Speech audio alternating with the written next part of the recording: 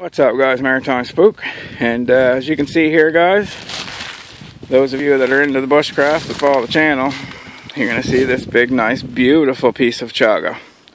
And what makes this even more beautiful, guys, is about 2 minutes ago I was up here and got a bunch of footage of some great big huge wild turkeys. And what makes this even more beautiful is that this tree is on my land, my father's land. We have about 60 beautiful acres here in Atlantic, Canada, and this is just basically the start of it along our rock wall here. And I come up and was looking at the turkeys, hadn't been up in this particular area for a while, and boom, there we go. And up along the tree there are other nice pieces of it as well. You can see that piece right there. It's kind of dark, guys, with that piece there. That's a big piece. But anyway, guys, I'm going to chop this off. I've just got my cheap Yardworks axe that works fine, and my milk jug sheath that goes on it. And I'm going to whack this off, guys, and then we'll show it to you. As you can see, guys, that's beautiful on the inside. And this is what you're looking for. The black outside is, sometimes hard to spot. This is on a silver birch. Or sorry, yellow birch, and sometimes it's hard to spot, but once you get on the inside of it and you see this is how you know, guys. So I'm going to go very carefully and kind of chop it around, and I'll show you the finished product. Okay, guys, like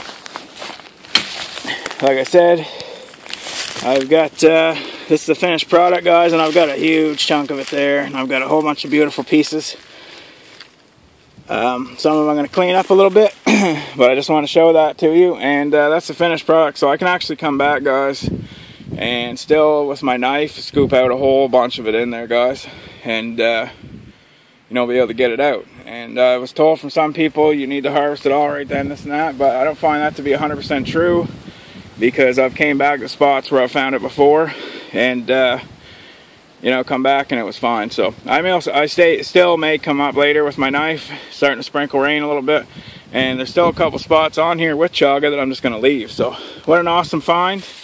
And before I go, guys, I'm going to show you something really cool, just another piece of gear that I just picked up that I've been looking for. I've got myself this cool butt pack here, and I got my knife on it, and my Baco Laplander, my fire kit, and all that stuff's inside it. It's a mossy oak butt pack.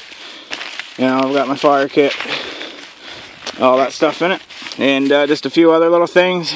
Got my pretty well favorite knife, guys. Anyway, this is my XXX Knives Highland Forester. She's a little dirty there. It's not rust, it's dirt, and she's got a force patina, because I was actually, when I first found this, I hacked off a couple of pieces there and to check out the quality of the chaga. And another thing being said too, guys, that's absolutely 100% primo chaga. So just wanted to show you that, guys, and my new butt pack. And I'm going to go and do a couple more videos here in the next day or so, guys. So make some chaga cloths and do some other cool stuff. I got some straight knives to test, so stay tuned, guys. Anyways, Maritime Spook signing out. And keep your stick on the ice. And I'm super happy with my awesome chaga find. And I'll keep you posted on some other stuff. So anyway, guys, it's Maritime Spook signing out. Take it easy, guys.